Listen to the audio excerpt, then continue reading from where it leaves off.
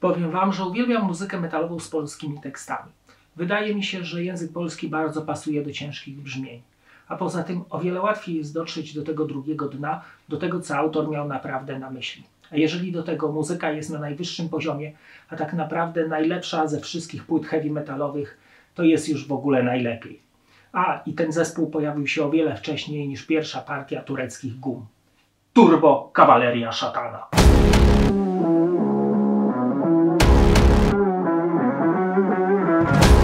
Zespół powstaje w 1980 roku w Poznaniu. Założycielem był Henryk Tomczak, zaś wspomogli go Wojciech Hoffman gitara, Wojciech Anioła perkusja i Wojciech Sowula wokal, czyli jeden Heniek i 3 Wojtków.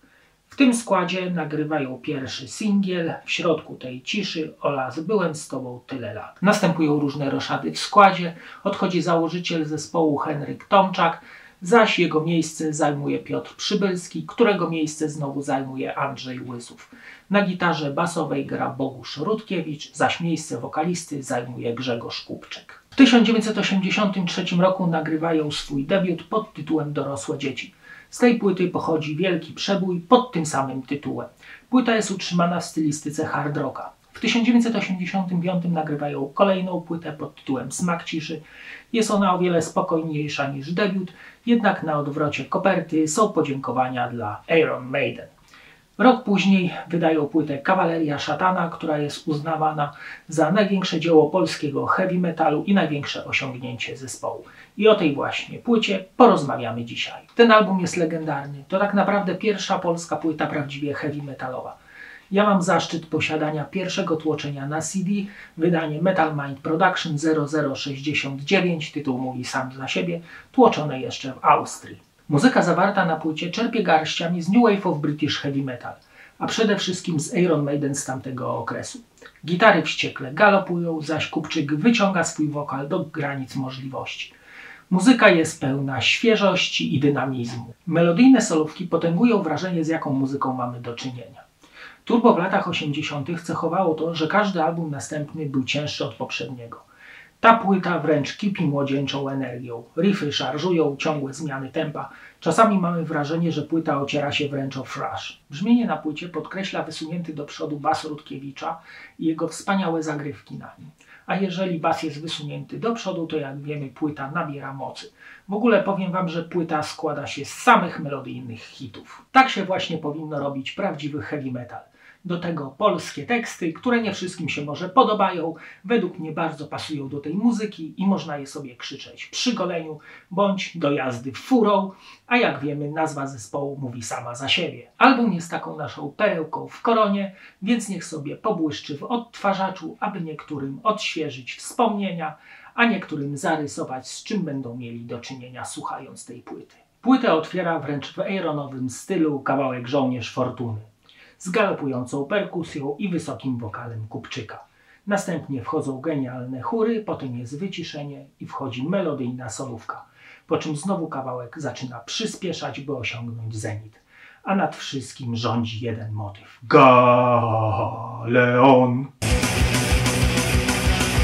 Wśród ryczących fal, poprzez chmury i deszcz, płynie wielki galeon, poganiany przez śmierć.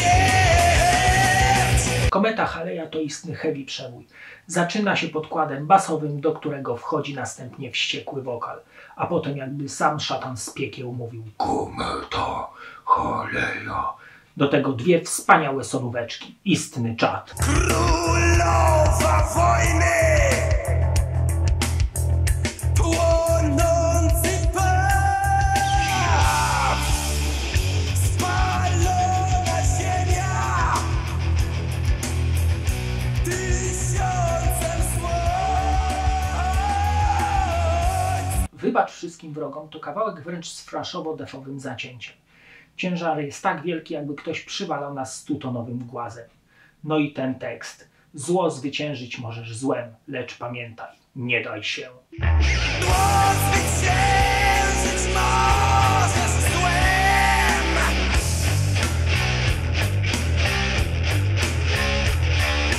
Sąd za sąd, a krew za krew. Ostatni Grzeszników płacz To znowu pokazanie i udowodnienie wszystkim, czym jest prawdziwy heavy metal.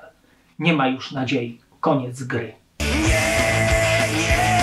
ma już nadziei, koniec gry. Rozstane krew, lejkiery, sądne dni. A jednak jest nadzieja w postaci ostatniego instrumentalnego kawałka Bramy Galaktyk. Wspaniałe, połamane rytmy perkusyjne, do tego nieszablonowe zagrywki gitarowe proszą o jeszcze w przyszłości.